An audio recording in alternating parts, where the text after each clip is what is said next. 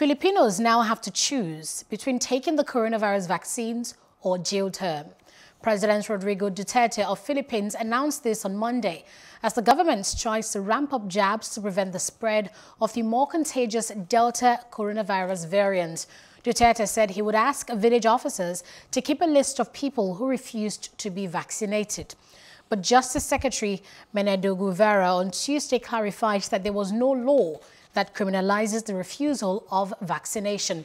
More than 2.1 million Filipinos had been fully vaccinated, and the total coronavirus caseload in the country stands at 1.364 million.